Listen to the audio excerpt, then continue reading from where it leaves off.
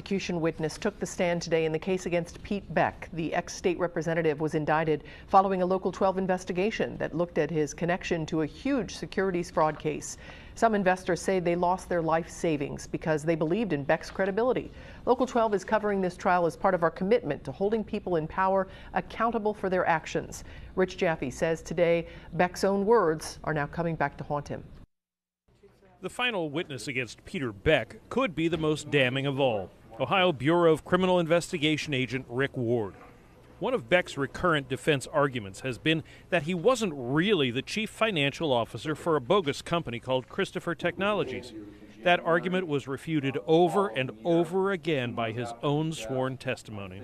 Line 20, question, okay, what companies are you, officer, director, or an employee?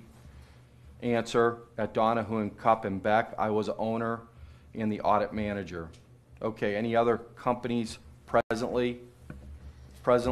Answer, presently, yeah, at Christopher Technology CFO. According to the Attorney General's office, Beck lied dozens of times to investigators. In addition to the 29 other charges, he's facing 10 felony perjury charges as a result. So every lie could cost him.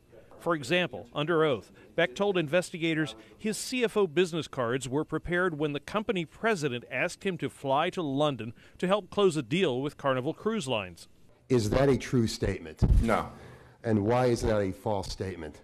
Because the trip to London was late May of 2008, and the business cards were prepared in July of 2007. As a result of his indictment and lawsuits, Beck did major damage to an accounting firm where he was briefly a partner.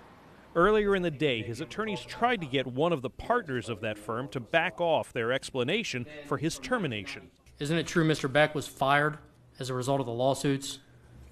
Mr. Beck was fired because we could not trust him. That's why he was fired.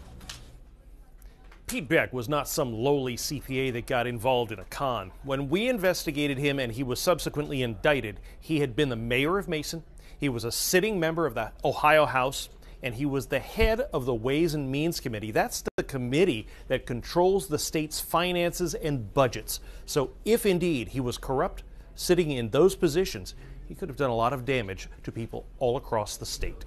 In the newsroom, Rich Jaffe, Local 12 News. Cammie? All right, Rich, thank you. Beck's trial is now in its 9th week, and there are no indications yet if his attorneys will put on any defense witnesses.